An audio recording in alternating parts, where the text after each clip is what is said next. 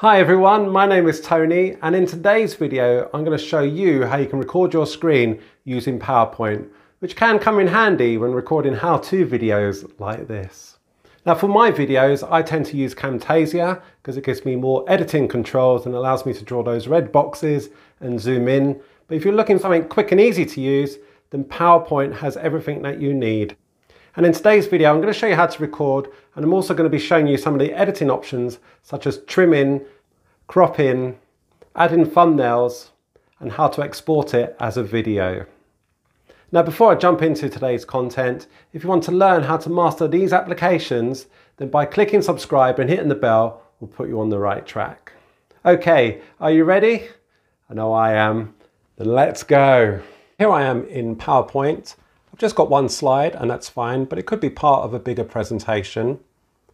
And then to start recording, to start capturing an application or my desktop, I just go to Insert, and then over here we've got Screen Recording. Then up here at the top, we've got our screen recorder panel. And what I want to do first is select the area that I want to record. So it's already select an area from before. Let's reselect this.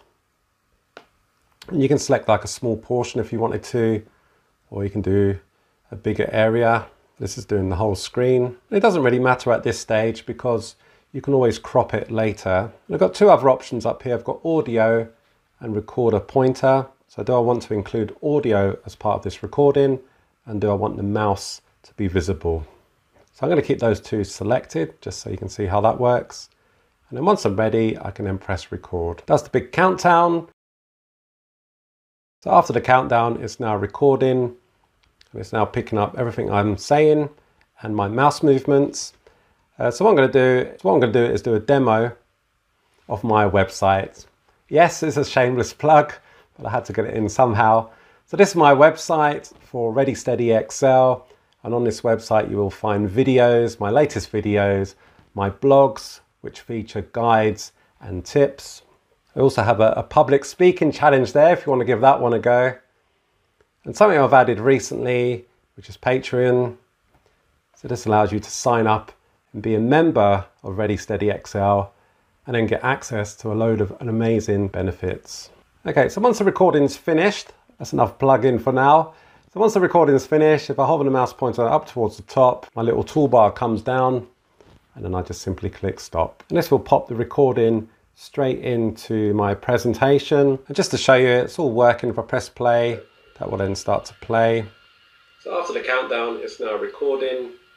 It's now picking up everything I'm saying. And there's a couple of edits that I can do. So let me show you. So up here at the top, we've got two tabs. We've got video format and playback. I'm going to go into the play tab first. We need to trim this video. So if you look at it, it's at the start of the desktop, which I don't want. So I'm going to go to trim. This allows me to drag the start in a bit. So where do I want it to start from? And you can also got the end slider here, which you can just drag in about there. And you can just play this back as well from here. So you can make sure that you're not cutting off any of the important audio. So that's that one. So that's it trimmed. When I click OK, and as you may notice there that you can't cut out bits in the middle. So that's one of the drawbacks of doing it in PowerPoint. In Camtasia, you can cut out the middle bits if needed. But you've got like the basic options there. So you can do what's called top and tail, so you can cut off the front and end of the recording. So if I click OK, I'm going to start when it's at the web page part of it, which is great. We're going to come back to this playback tab. So next I'm going to go to the video format. So another thing we can do is crop it. So I don't want to include the taskbar in my recording. So if I go to crop, and then down here at the bottom I can crop it. And I don't want to have that side scrolling bar either, so I'm going to crop that too. You can do other things like resizing it, which is pretty standard really. So I can resize that down.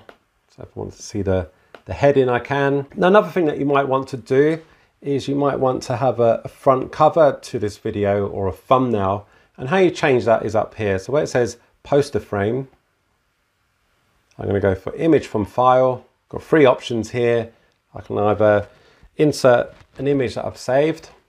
I can go online and do a search, or I can pick out an icon. So for this example, I'm going to go from file. So I'm going to select this thumbnail here, and that pops it in. So it gives you like a nicer front image to the video. Also in this tab, you can also change the styles. You can turn the video into a shape.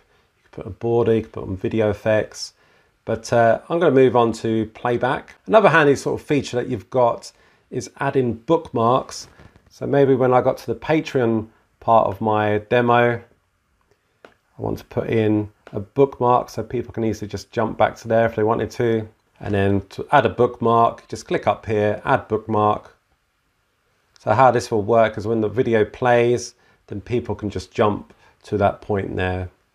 Unfortunately, you can't label these bookmarks, but at least it's something that allows people to skip through. And remember, these bookmarks are only available in the PowerPoint. So when you go to export this presentation as a video, these bookmarks won't be available there. When this presentation is started, when the slideshow is shown, I want the video to go full screen and I want the video to play automatically. Now, if you wanted this video to be running on a loop, maybe you're using it in a presentation stand, a seminar somewhere, then you could use this option here, which is called loop until stopped. But I'm going to leave this one unticked. So let's play this presentation just to show how it works.